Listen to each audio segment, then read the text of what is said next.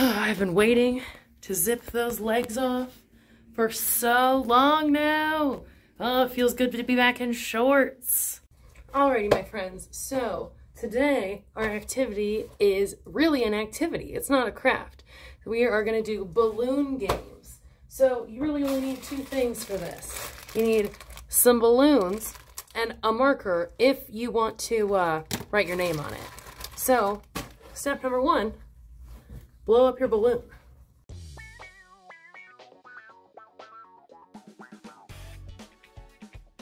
And then tie it on. Alright, and then if you want to, you can write your name on it. Or I'm just gonna draw a smiley face on mine.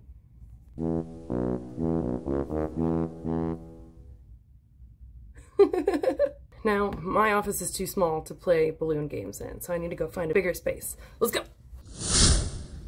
Alright, so one game you can play with a balloon is called balloon volleyball, which is basically just volleyball, but with a balloon.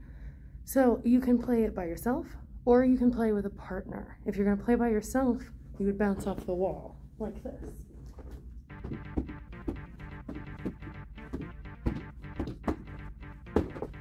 And just try not to let it hit the floor. But if you were going to play volleyball with somebody else, you would obviously hit it back and forth, kind of like this.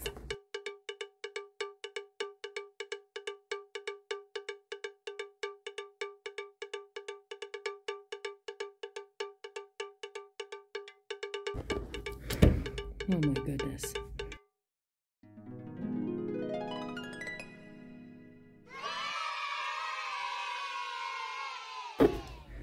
Alright, another fun game that you can play with your balloons is just don't let the balloon touch the floor, which is like that, everybody's heard of that game, right?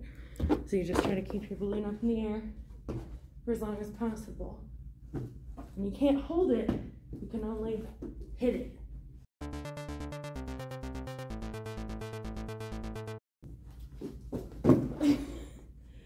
See, I just lost.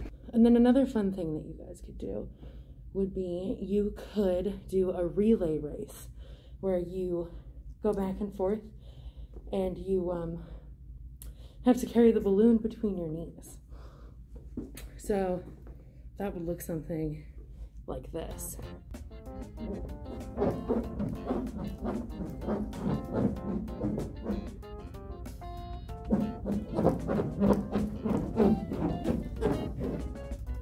Whoever gets done first is the winner. Alrighty guys, I hope you had fun playing your balloon games. I know I sure had fun playing with my friend, Mr. Balloon Head.